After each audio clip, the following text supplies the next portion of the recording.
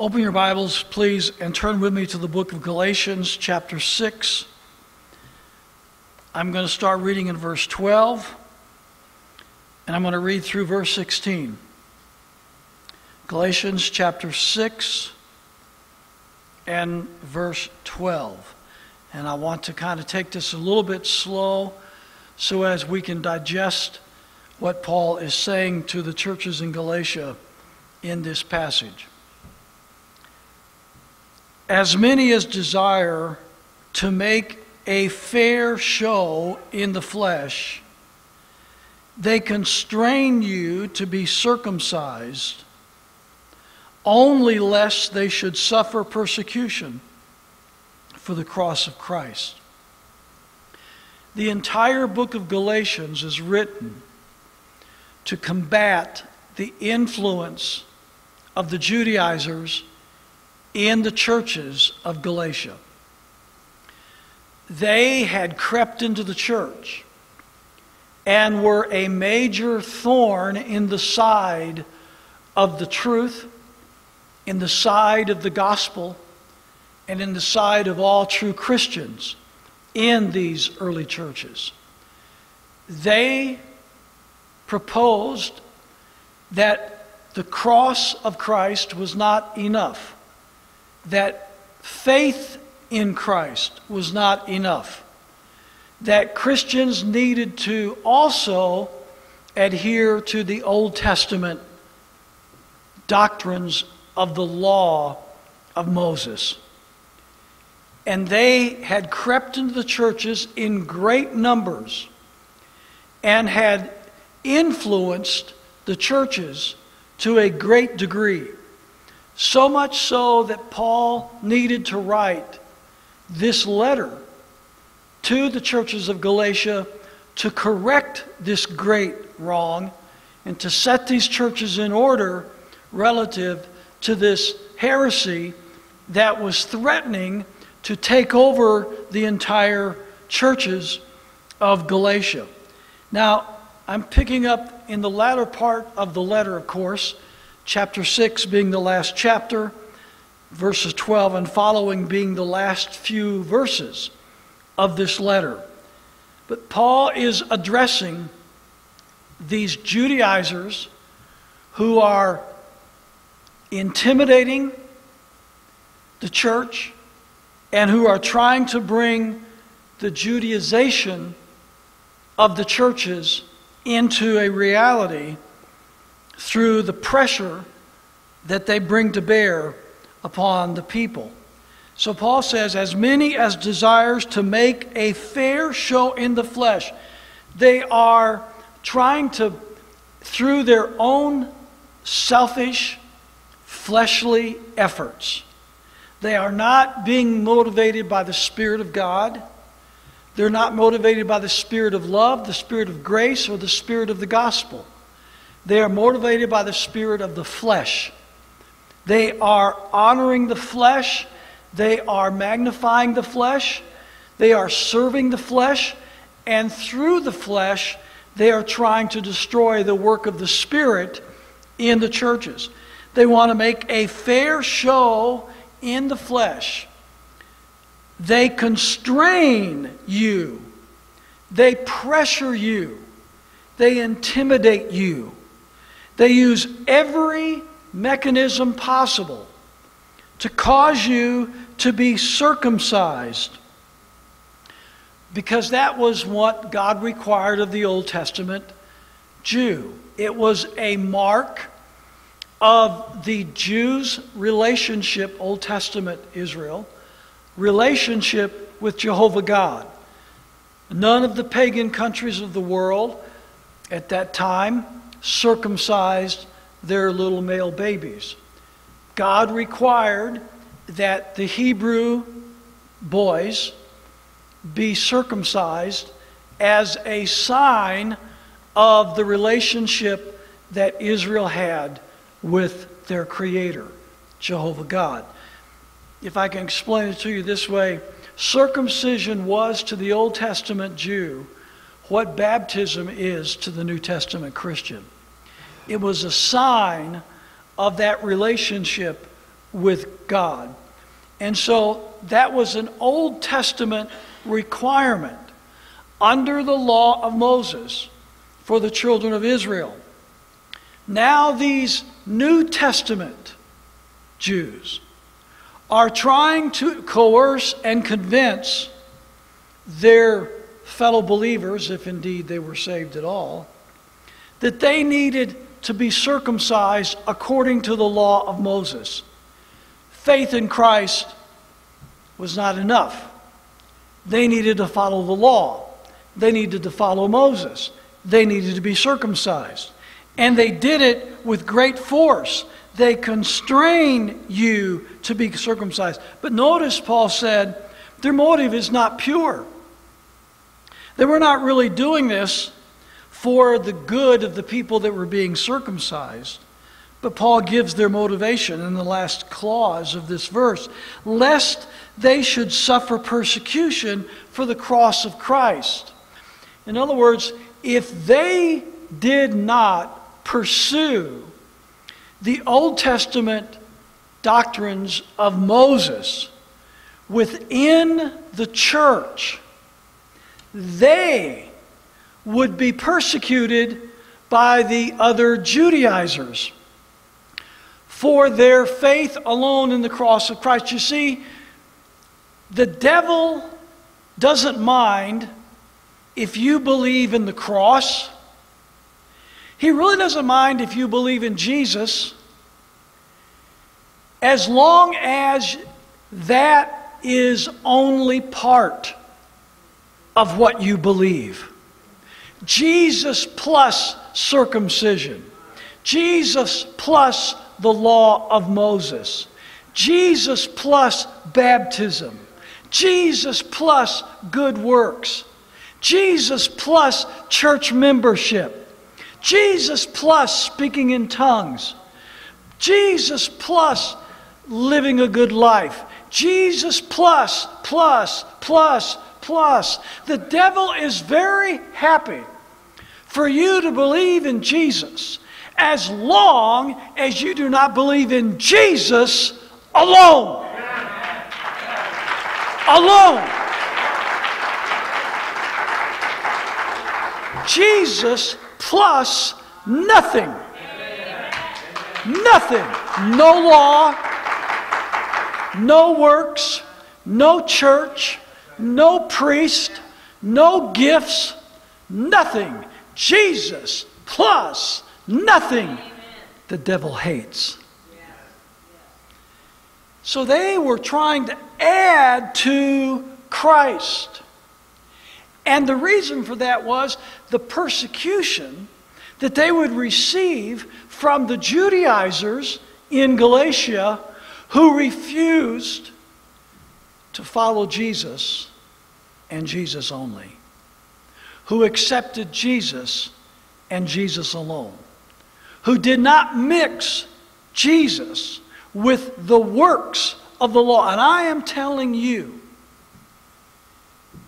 I mean, these charlatan preachers today are gifted beyond belief in the ability to hide the truth of what they are teaching.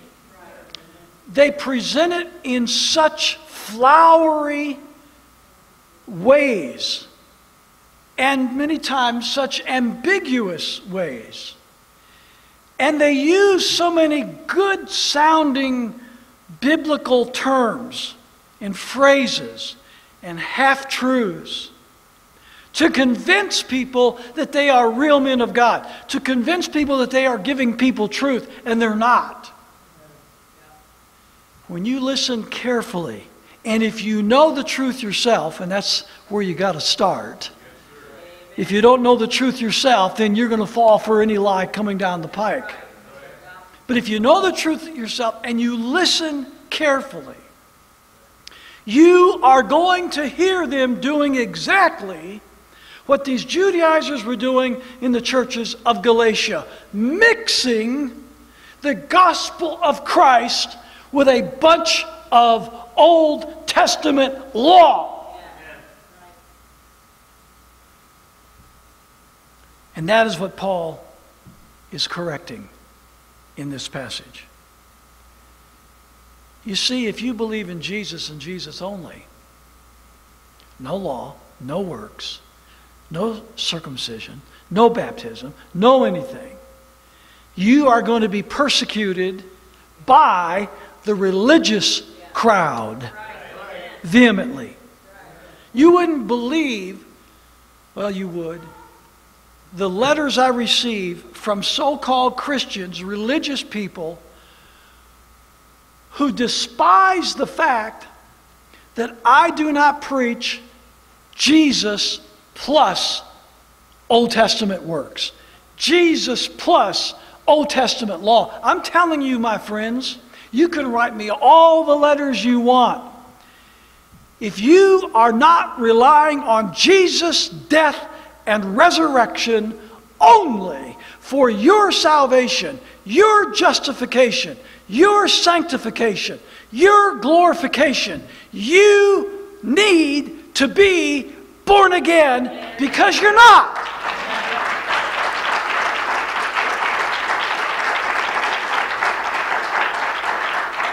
Oh yeah, I'm a Christian and I'm keeping the law. No, you're not a Christian. Yeah, I'm a Christian, but I'm being baptized. I'm a Christian, but I'm doing good. I'm a Christian, but I'm being circumcised. I'm a Christian. No.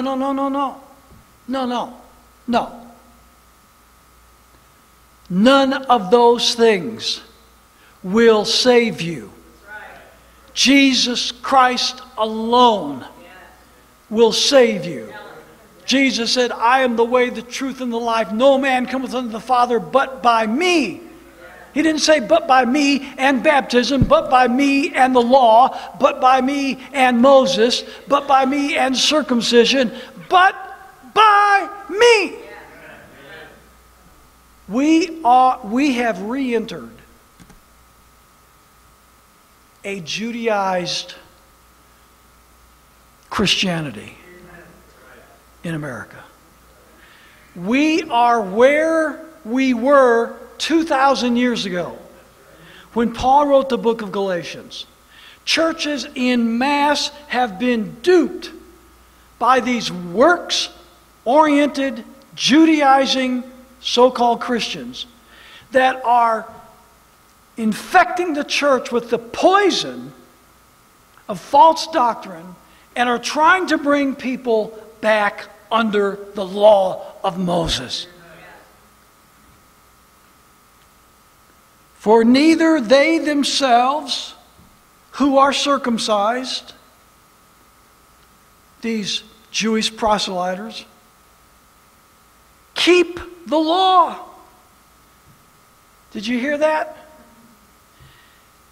Neither they themselves who are circumcised keep the law, but desire to have you circumcised, that they may glory in your flesh. You're one of their disciples. Oh, look at that. He's one of my disciples. He's one of our disciples. We caused him to be circumcised. Wow, aren't we special? Everybody's always trying to claim another trophy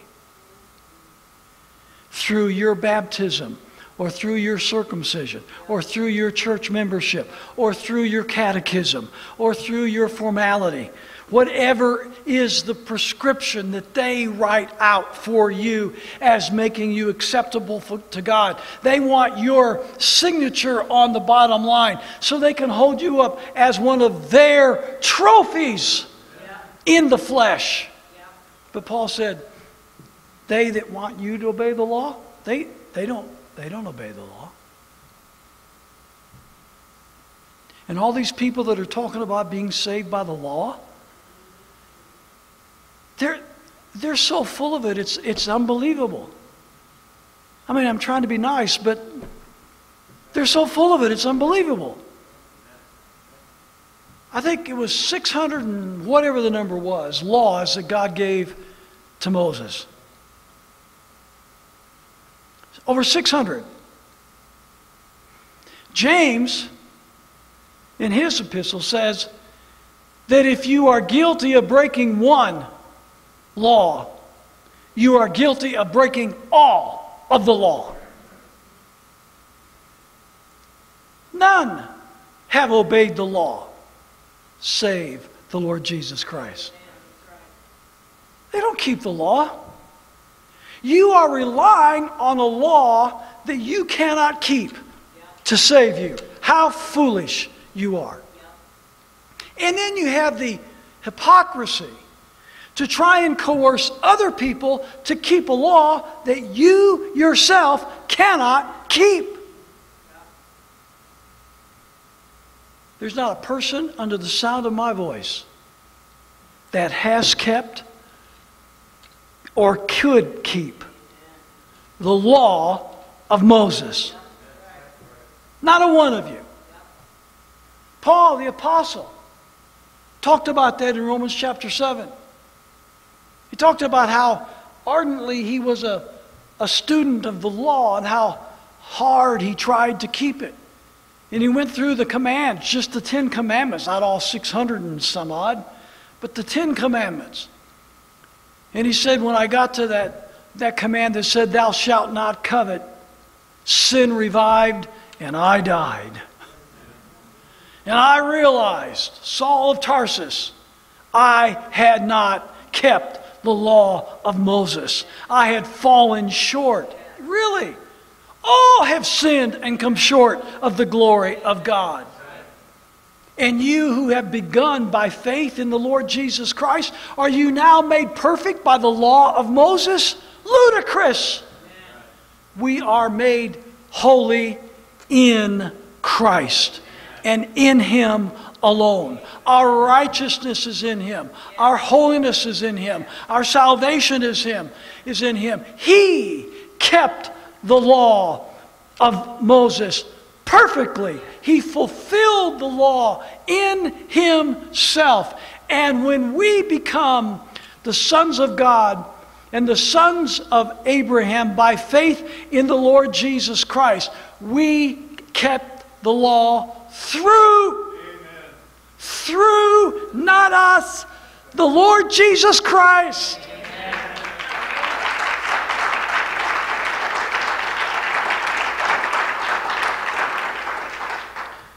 But God forbid that I should glory, save in the cross of our Lord Jesus Christ, by whom the world is crucified unto me, and I unto the world. We are crucified to worldly religion, to worldly things, to worldly philosophies, to worldly ideas. They are dead to me, Paul said. I'm crucified to the world. And make no mistake about it. Works, doctrines for salvation is just another religion of the world that is a false religion trying to deceive the minds and hearts of the simple from believing the gospel of the Lord Jesus Christ. We are dead. We are dead to the world. We are dead to the world's religions. Paul said, I'm only glorying in Christ. I'm not glorying in the law of Moses. I'm not glorying in Judaism. I'm not glorying in the Judaizing so-called Christians. I'm not glorying in circumcision. I'm not glorying in the ceremonies and the Sabbaths and the new moons of the old religion. I'm not glorying in any of that. It's dead to me. I glory only in the cross of the Lord Jesus Christ.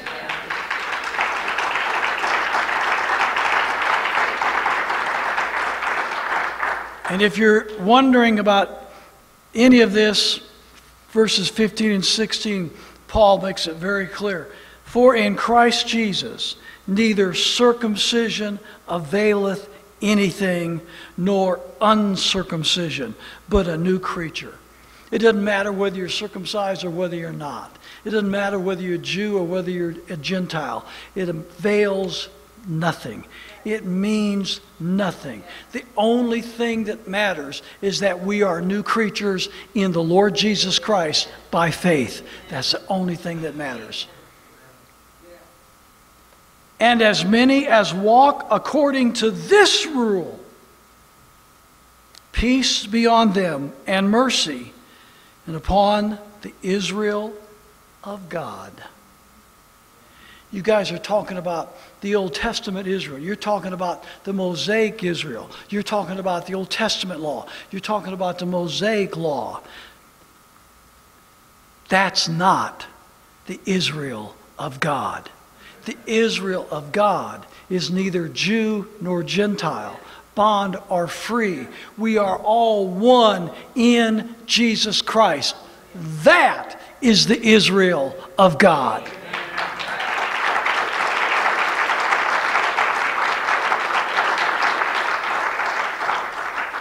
In this passage, we found the great spiritual battle between the Judaizers and the gospel, between the law of Moses and the law of Christ. One is the law of bondage and death. The other is the law of liberty and life. And believe it or not, America was founded on the law of liberty and life. It really was. But over the last century, modern day Judaizers, which is what they were referred to in the early church, now they are called Zionists, have reintroduced the law of bondage and death to our churches and our nation. And as a result, both our churches and our country are dying.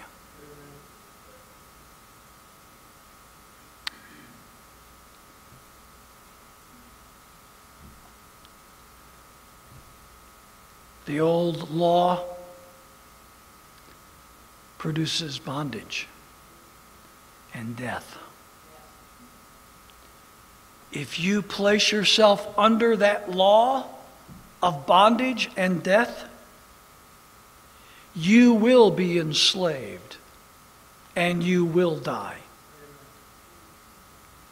And if a church collectively put itself under that law, they will be enslaved and they will die. And if a nation puts itself under that law, they will be enslaved and they will die. And that's what is happening in our country today. It's not new, it's at least 100 years old. But every year it intensifies beyond what it was the year before.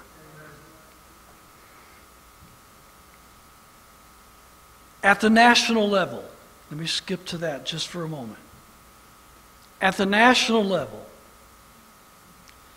Christians need to wake up to the fact that the international banking interests that dominate our political and our financial entities are working tirelessly to see an end of nationhood, and that's one of the quotes from them.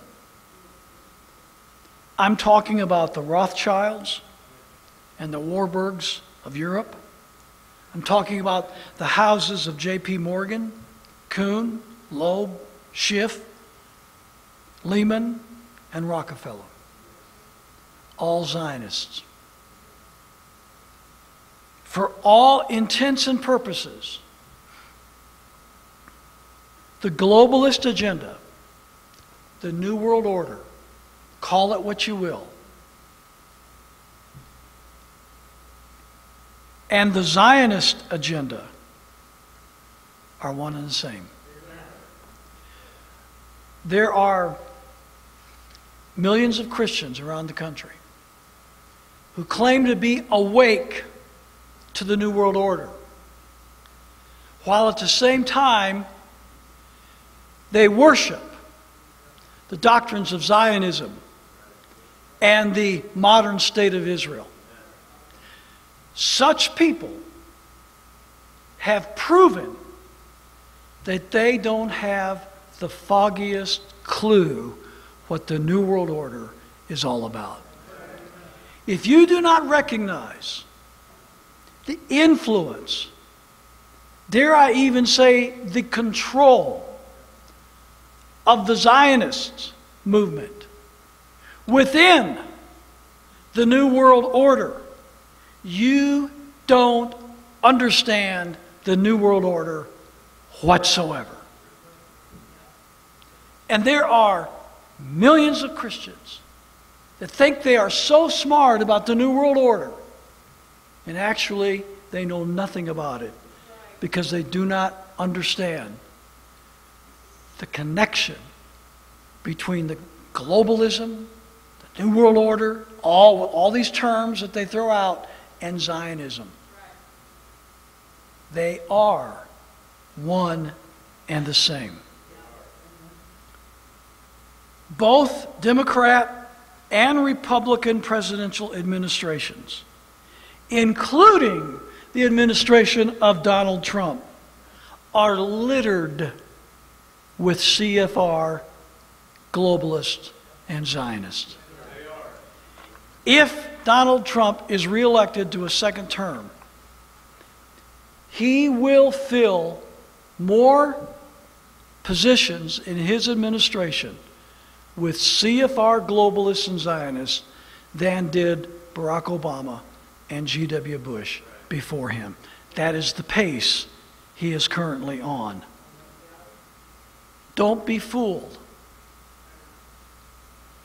This president is doing as much to fulfill the will of the Zionist globalist elite and the New World Order elite as any president before him.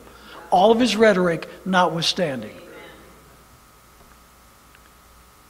Let me remind you of Rear Admiral Chester Ward, who was, of course, as you know, the Judge Advocate General of the Navy many years ago, said, quote, "The main purpose of the Council on Foreign Relations is promoting the disarmament of U.S. sovereignty and national independence and submergence into an all-powerful one-world government," close quote.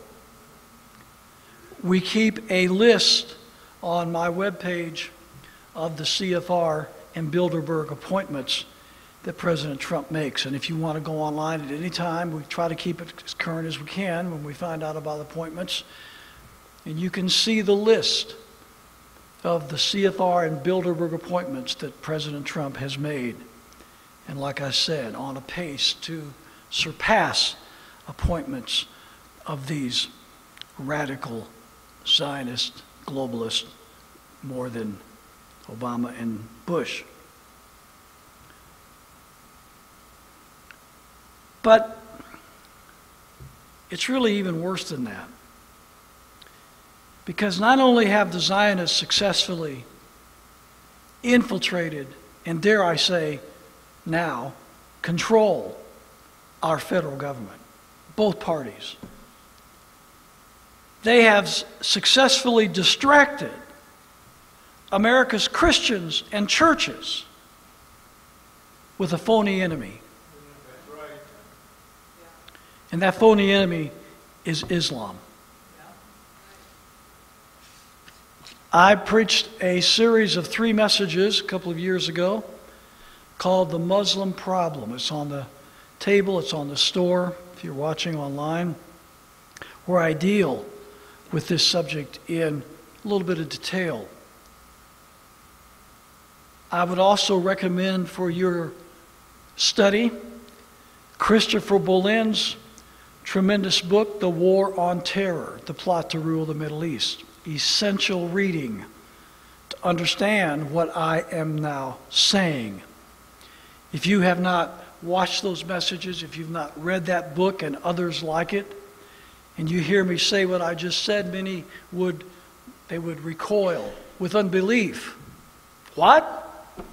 Islam is not our great enemy? No, it's really not.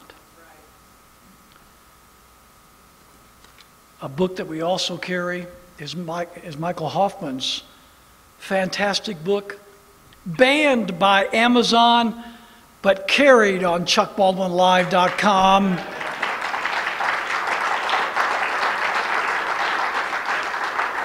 Judaism, Strange Gods. You haven't read that? Your education is lacking. Michael Hoffman wrote this a couple years ago now, actually, maybe a year and a half. It's about 2 pages. Let me read this. Michael Hoffman, the same one who wrote the book, Judaism, Strange Gods. He wrote this because every time we turn around, we're hearing these Christians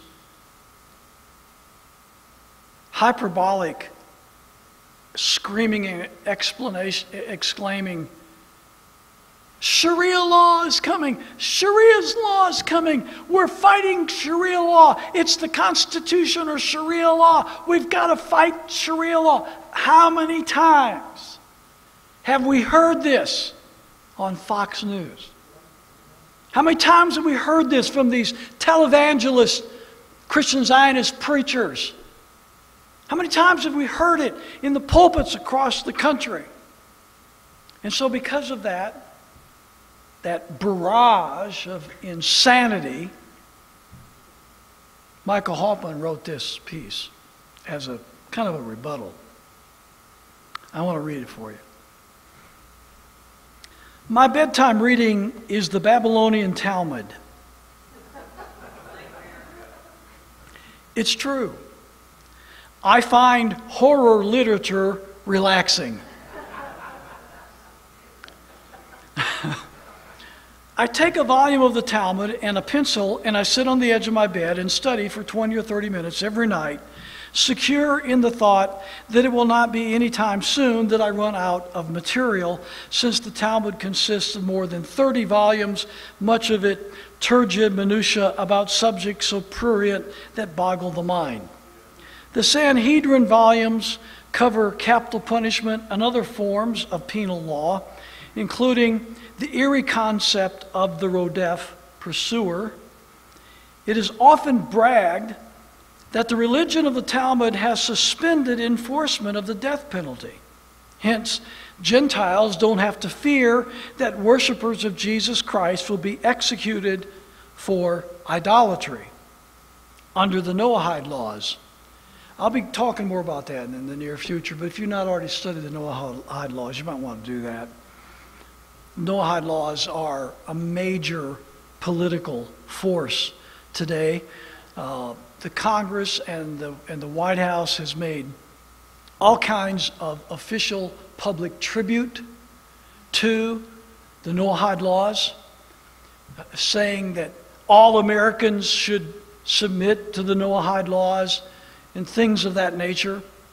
More and more, the Noahide laws are going to become the common law of the country under which America must submit. So when he talks about the Noahide laws, that's what he's talking about. One of the Noahide laws, it talks about idolatry. And here's the thing about the Jewish definition of idolatry. If a Gentile even says the name of God, if a Gentile tries to pray to God or in the name of God, if a Gentile even tries to worship God, the Gentile has committed idolatry. And of course, under Noahide laws, death is by beheading. Execution by beheading. Now, I don't know, you can take this as you want, because right now it's just something that's out there without explanation. But it is a fact, you can look it up yourself, do your own research, that in the state of Georgia, our government has been amassing hundreds of thousands, maybe millions of guillotines.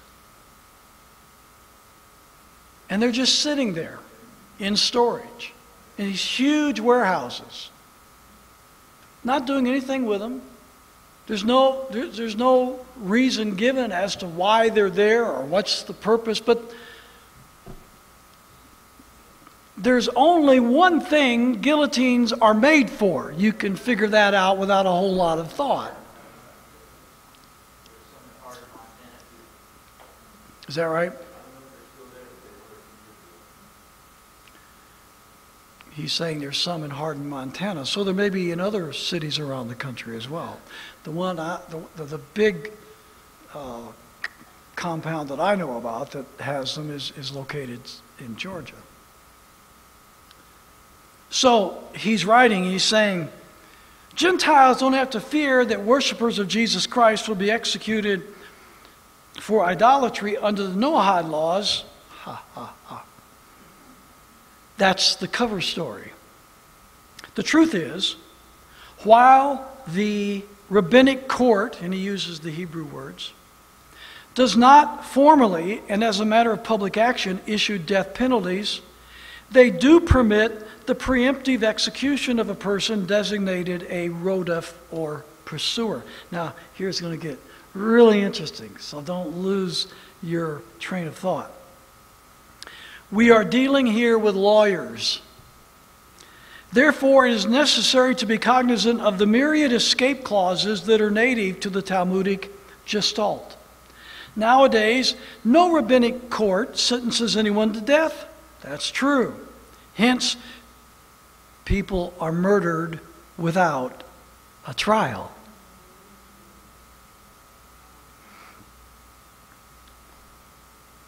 Yitzhak Rabin, Israel Prime Minister, was the most notorious recent case of that. He was assassinated in 1995 by an Israeli name of Yigal Amar, or Amer, a Talmud student, because Rabin was earnestly endeavoring to make peace with the Palestinians. Amer invoked the rabbinic law governing a pursuer. Rabin was considered by the Israeli colonialist settler movement to be a rodef, a pursuer, and hence he was summarily murdered as a preventive act. As a preventive act. That word preventive should ring a lot of bells in your mind. A preventive act.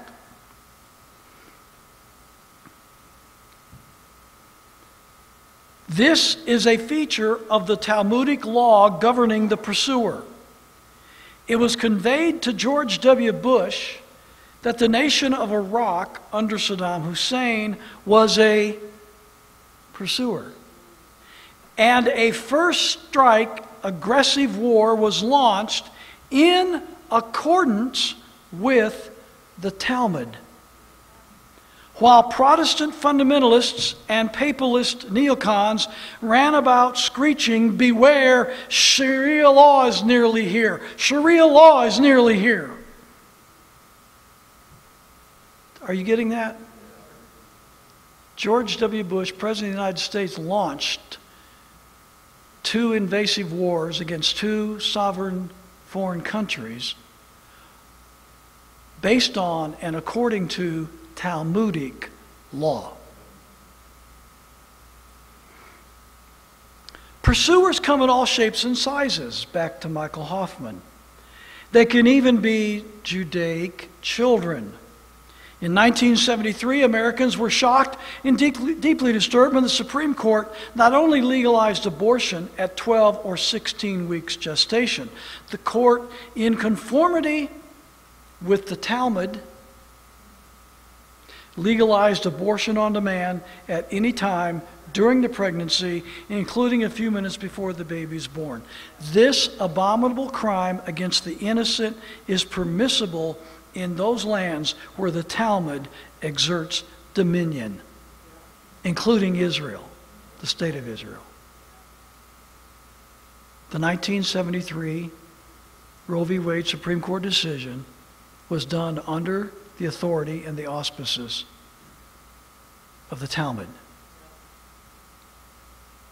2 wars under the authority of the Talmud. How many babies have been killed since 1973? Over 60 million at least. How many people have been killed in these phony wars for Israel in the Middle East since World War II? Best estimates, at least 2 million. Under Talmudic law. Not Sharia, Talmudic law. Back to Hoffman. The relevant halakha is found in the uncensored text of the Talmud Babylon in Sanhedrin 72b, where a mother believes her unborn baby is endangering her life by pursuing her. According to the Talmud, this unborn infant rodif can be eliminated at any time during the pregnancy except when the mother is actually giving birth and the head of the child becomes visible. Before the baby is born, this is a quote from the Talmud, it is not considered a living soul, and it is therefore not subject to the law of murder. Close quote. Right-wing campaigners, Hoffman continues, against the alleged imminent imposition of Sharia law, announced that they are defending the Constitution against Islam. We have never seen a case where Islamic law profoundly influenced members of the Supreme Court. We have, however, observed repeated Talmudic influence over how the court interprets the Constitution in the modern era. Roe v. Wade is one example. Another is the discovery, quote, of a constitutional right to legalize the marriage of sodomites.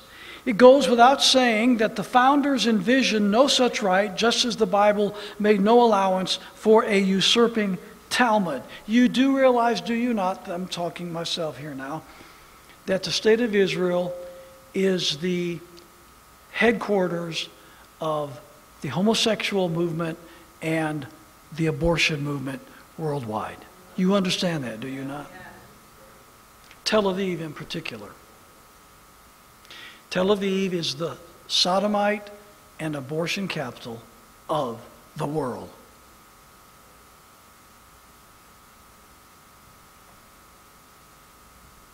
The Talmudists have influenced and manipulated our Supreme Court for decades. Have manipulated and influenced the executive branch of government, including in the waging of war, for decades. Have influenced and manipulated the Congress of the United States in making laws for decades. And Christians are worried about Sharia law. Are you kidding?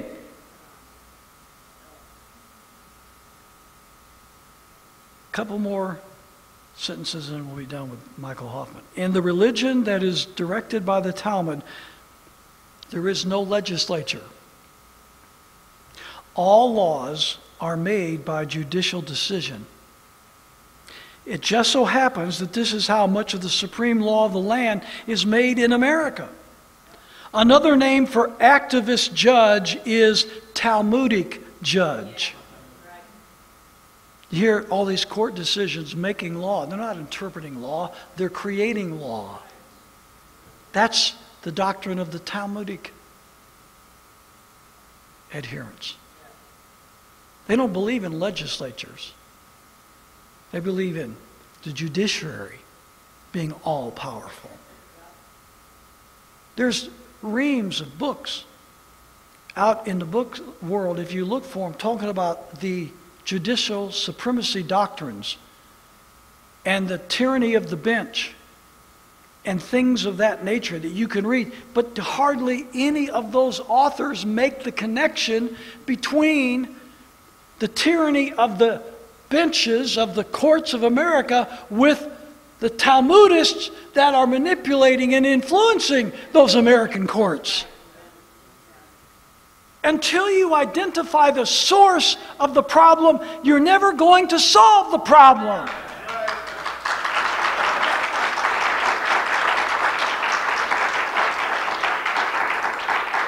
Hoffman concludes, our nation is under Talmudic law, not Sharia. Though immense troops of Protestant and Catholic ignoramuses display their cluelessness as they crusade with intense fervor against a non-existent menace, while oblivious to the cancer eating at the bowels of our nation. Hear, hear, Michael Hoffman. America is being conquered from within. If you have not watched my 3-part series, Hell's Greatest Hoaxes on America, it's on the table, you can get it on the store. I go into those great deceptions that the devil has made against America and how America has fallen for those deceptions. Hook, line, and sinker. Hell's greatest hoaxes on America. We're being conquered internally. The IRS is conquering our churches. Fear is conquering our pastors. Greed and the lust for power have conquered or are conquering our political leaders. Humanistic education is conquering our children's minds. Amoral movies, television, and entertainment is conquering our teenagers. Fox News is conquering our senior citizens. And Zionism has conquered or is conquering most of Western Christendom, mainly through the false Israel-based dispensational eschatology, which I will be addressing at length in the weeks and months to come. And at this point, I have to read this letter that I received this week. To be honest with you, I was taken aback by this letter. It's difficult to even digest. And at this point, I'm not even sure what I'm supposed to do. I wrote this man back and told him I was praying much about his letter. That's all I knew to say.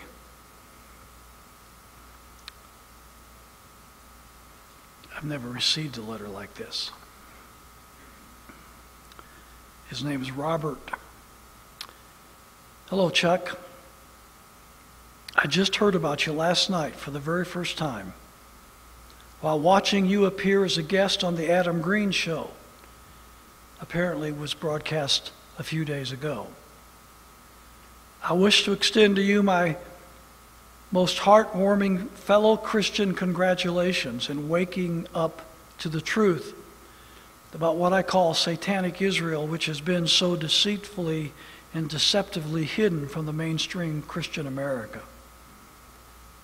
I found myself recently becoming quite depressed with the shocking and very demoralizing realization that my so-called elected U.S. representatives are really not much more than agents of the foreign country of Israel, and that I could not count on any help from them.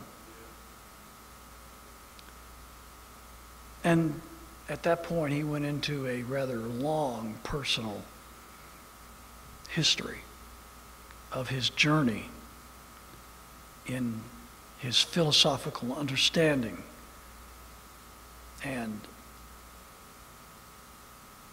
the political involvement he was in, and how that he had put his trust in the political process to change things, and conservative politicians to change things.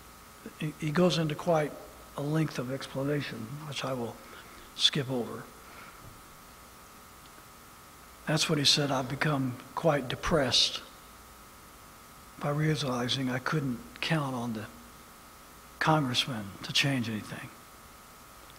Then I saw you on the Adam Green show, and my whole outlook changed.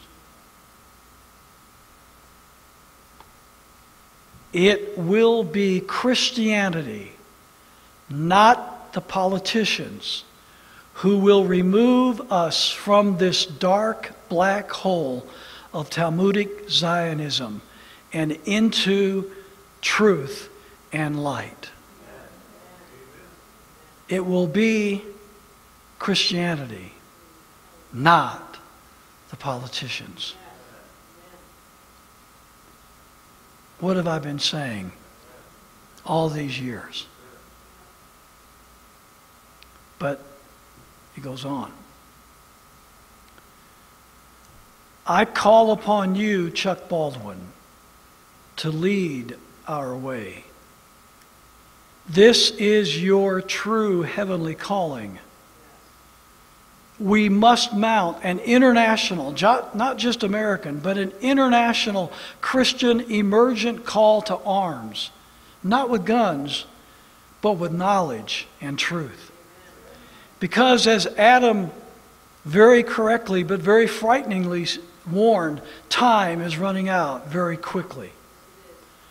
So on behalf of your fellow American Christians who love what is still left of our once beautiful America, would you take charge in leading a major coordinated effort to finally bring the truth to our beleaguered, brainwashed fellow Christians?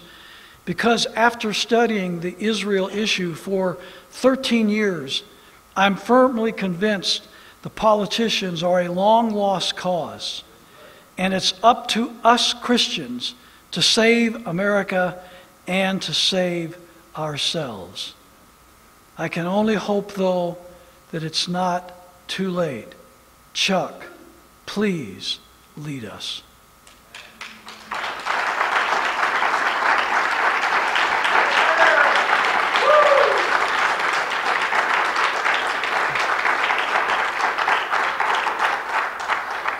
I truly don't know what to do with that letter. My mind, when I read it, went into an immediate carousel of thought.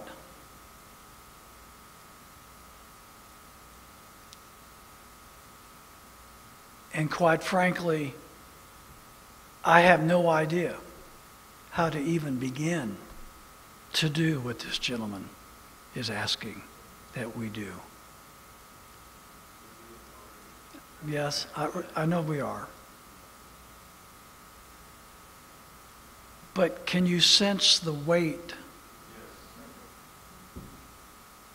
of burden and opportunity that God may have brought us to the kingdom for? I don't think I know yet what that means. I don't think any of us can know yet what that means. But I want you to know that I have not forgotten this letter for more than a few moments at a time since I read it. And I'm praying incessantly for God to show me how we can answer that letter and how we can do and be perhaps what God has brought us to this place for. I don't know of another group of people in the entire world outside of the people that I'm looking at in this room and the people that watch us faithfully online who consider themselves a part of our extended family. I don't know of another group of people in the world who would have the spiritual and the mental understanding to engage in such a cause other than the people of Liberty Fellowship, locally and extended.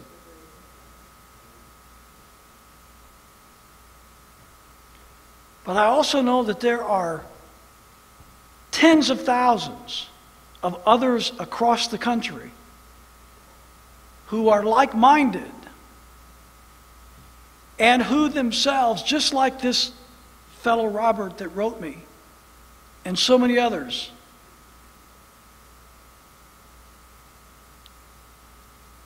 those who are saved begging God to show them what to do and how to do it.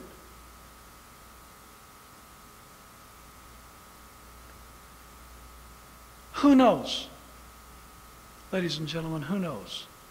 My dear, dear friends, who knows?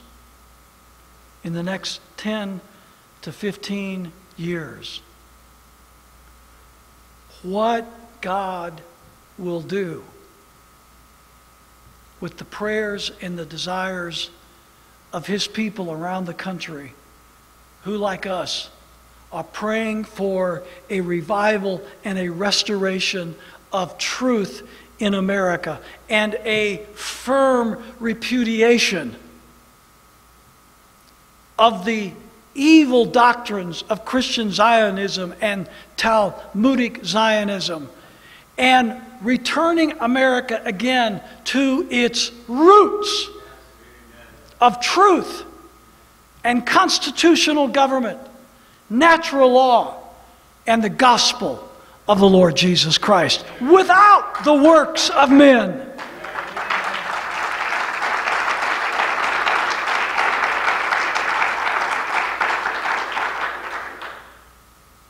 I am taking the burden that the Lord has dumped on my shoulders through this letter on you.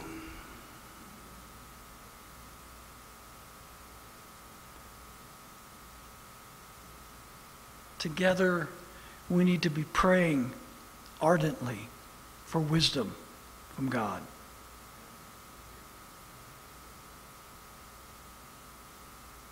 By the time we finish the series explaining the eschatology of all of this and how Israel fits,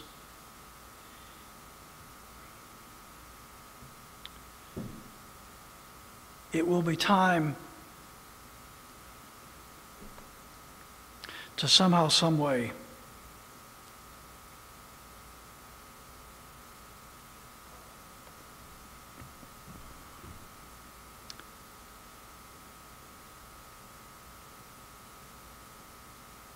take this message to people beyond that heretofore have only in their hearts prayed about it, who only in their minds have thought about it, but who do not even realize that there is a mighty army under the surface of mainstream evangelical Christianity. In the shadows of the televangelist superstars, in the caves and the dwelling places of common, ordinary Christian Americans who understand the enslavement that our country is increasingly entering, and who understands the source of it, who know that in order to reclaim freedom, liberty, and truth in our country, we must extricate ourselves from the bondage of Zionism and the Judaization of the church. We must do that. We must.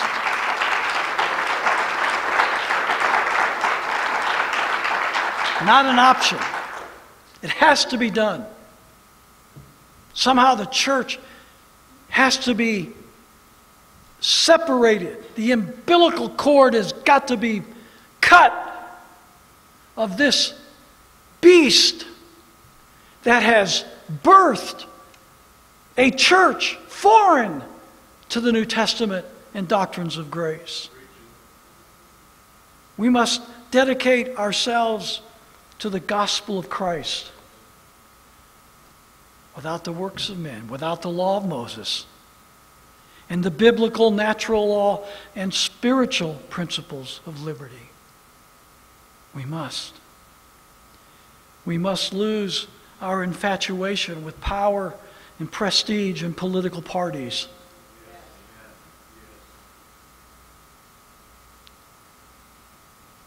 Somehow or another, Christians have got to stop following these Pied Pipers of popularity in the evangelical churches of America today. Who cares how popular we are? Who cares how powerful we are or how prosperous we are? And who cares what political party is in charge or not? Who cares about partisan politics? It is the truth of Christ. It is the truth of genuine government. It is the truth of America's constitutional heritage that we must rediscover. And some of our brethren may have to be taken kicking and screaming in the cacophony of noisome resistance may come out of the traditional high steeple churches with great volume and intensity. So be it. I believe, in that letter, just kind of made it official in my thinking. We are on the cusp of another great Protestant Reformation. Except it's not just Protestant.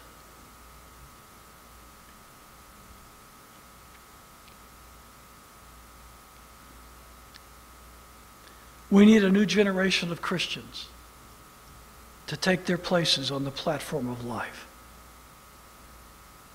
And I'm asking you young people to dedicate yourself right now to being a part of the solution in this problem. Studying for yourself, learning, becoming convinced and convicted about the principles of truth that God has taught and is teaching us. Determine that you will be courageous and that you will not allow yourself to be intimidated by whatever the modern circumstance might be. And for those of us that are older,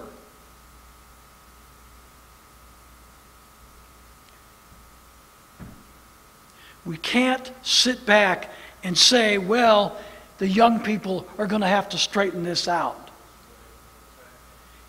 If God has another 10 or 20 years, and for some of us maybe more than that, to live, we need to dedicate every day of the rest of our lives to the proclamation of truth, trusting God to do what God alone can do. But I believe with all of my heart, listen to these letters that we're getting every week.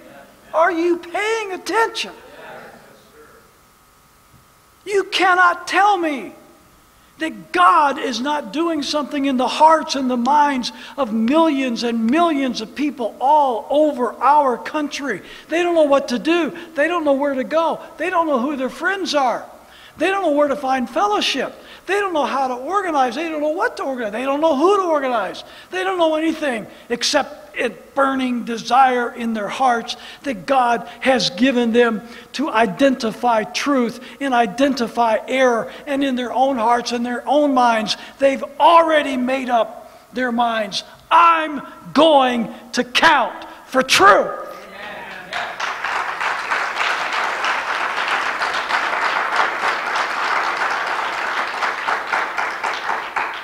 I am excited beyond ability to speak. These letters of late have just pierced my soul. I say to you folks, and those of you that will watch online, we have a job to do.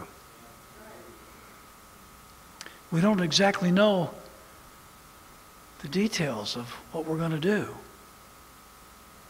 But I believe God's going to show us what to do. He's going to give us a plan. He's going to give us direction. And somehow, some way, we are going to connect with a vast, vast army of people who right now are disconnected from everybody else. Once we get connected, once we link arms, once we link our minds, our resources, our talents, and we begin to stand not as just a few scattered voices here and there, but when we begin to stand as a united army of men and women who are prepared to die for what they believe and are willing to face whatever the giants are that are in front of us and and keep to the truth, stick to the truth that God has given us in our hearts. When that happens, my dear friends, there's going to be a lot of people in this country who aren't going to know what hit them. Where did these people come from? People are, even the ones who don't admit it, and I'm about done. That's not a promise, it's just a suggestion.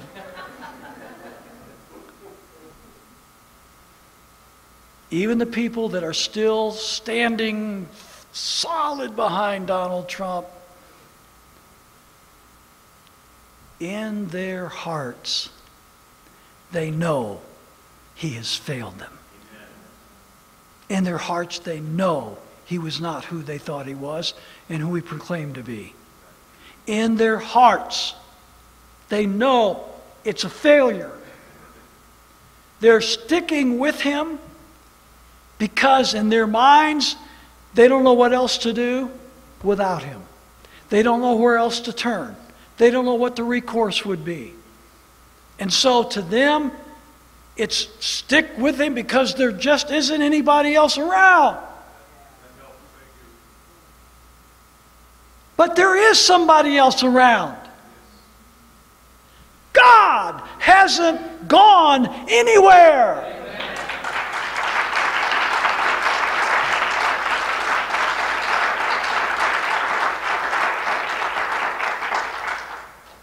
These are exciting days. They're more exciting than they are scary. And I know they can be scary, but they're more exciting.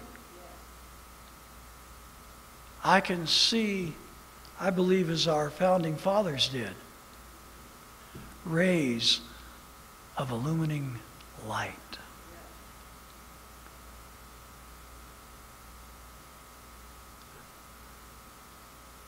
Liberty Fellowship, let's not fail the responsibility and the privilege God has given us to be in this place at this hour. And let's see what God will do. Because I'm thinking, God isn't finished with America, and God isn't finished with his church, and God isn't finished with his remnant, and God isn't finished with truth, and error has had a long time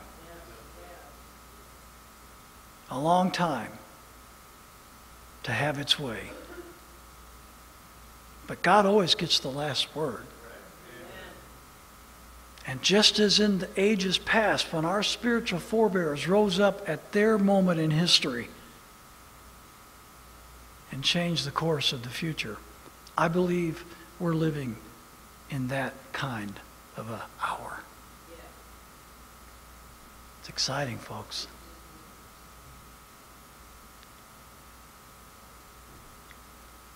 We're going to cut the strings of the Talmudic Zionists from the churches and from the thinking, and from the philosophy, and from the politics of this country. And with God's grace, we're going to give this country a new birth of freedom. I pray that God will let me be part of it, because I believe it's inevitable. And I pray that you'll come with me. And all you folks that are watching online, come with us. Let's see what God will do. Let's stand for prayer.